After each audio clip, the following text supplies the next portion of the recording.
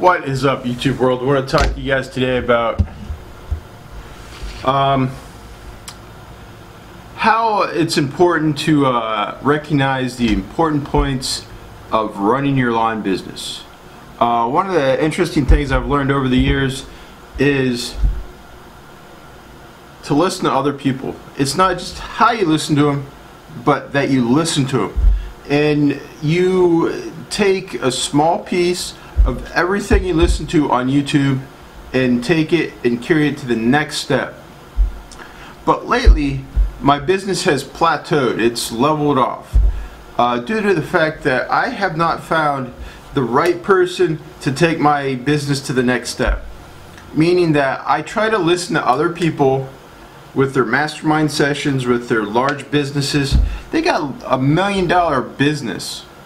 million businesses, and they're teaching me how to run my business like $1 million business.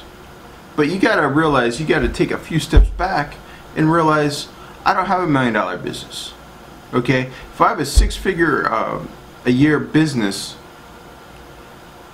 or let's say it's $70,000 a year business, I can't run my business like how they run their business. So what I've done is I realized that I've plateaued, and I'm looking for other lawn companies that are about the same level as mine to take it to the next level. I listened to Keith Kelfis. He does $150,000. He's close in my price range. I used to listen to Greg Chisholm. That man made a lot of sense. I don't care, you might knock him. He lives in a house, he raises his 2 children, he pays his taxes, he pays his bills, he has savings. He used to work at a 7-Eleven store. Who cares? The man raised his family, is raising his family, is a sensation on YouTube. B2B Lawncare, another great company to listen to.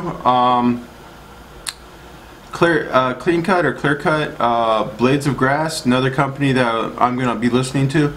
These companies are about my price range. Another company I really like listening to here in Jacksonville because they're top of the line kind of company. I don't want to say top notch because Brian is a great guy out in Kansas City area. The point is that we have a lot of great people here in Jacksonville and on the internet, YouTube especially.